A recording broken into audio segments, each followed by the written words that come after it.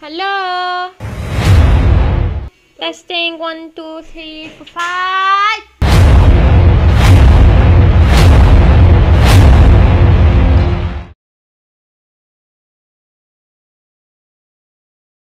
So I started gaming when I was 4 years old.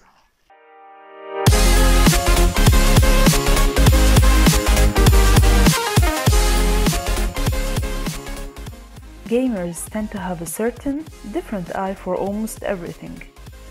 The norms in which people abide by each day differ from a gamer's point of view, in which the slightest details can have a specific meaning to those with a gaming background. I'm studying interior architecture. I chose this major because of a game. At first, it was called The Sims, and it made me realize how much I love decorating and I loved that.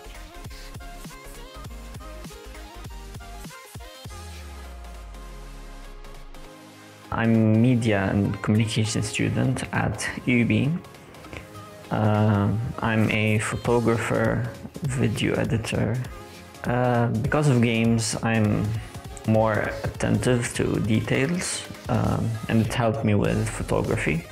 And I love graphics in video games and how they are realistic. Where roads are laps in racing games, random boxes in random places, those are mystery boxes, probably containing weapons and ammunition. Unless you're a noob, you'd probably end up with nothing.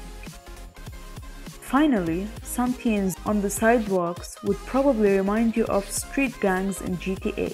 Don't run them over, you wouldn't want a war in the hood. I think someone is violent because of a lot of different factors in their life, but of course not games. Games are an escape, they're a way to express yourself, so express the anger. So I don't think it is the cause of aggressivity or someone being violent. Aggression lasts only for 15 minutes and fades out, so people can't be aggressive because of games.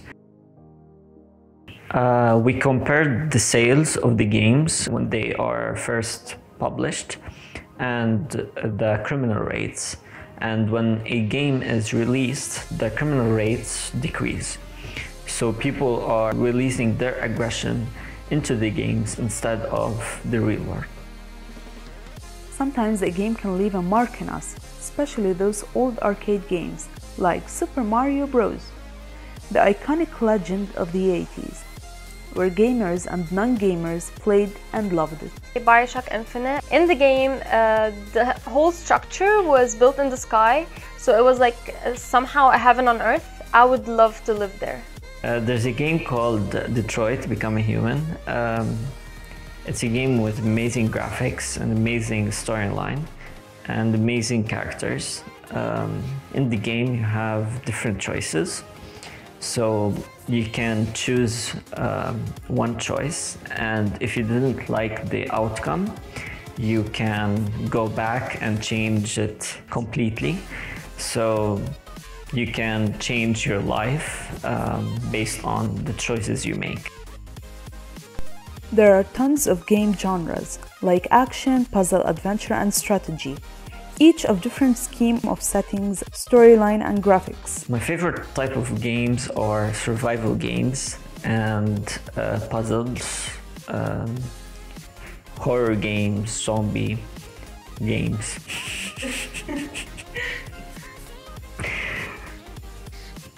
Zombie games. That is what's so great about games, each of different outstanding mood and creative storyline. Not to forget about the graphics that keep improving year by year. I play video games almost every day, sometimes multiplayer with my friends online. I also love watching other people playing the same game and to see their reaction and their own theories. I watch Jacksepticeye, he's a YouTuber.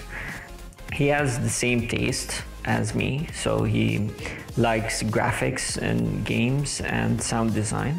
People don't get why we're so overwhelmed with this, and we don't get why they cannot be.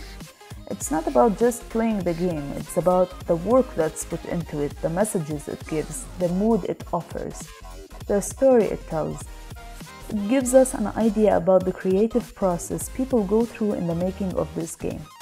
Think about how powerful the game is if it affects you. You know the drill. Get to the nearest safe house and wait until dawn.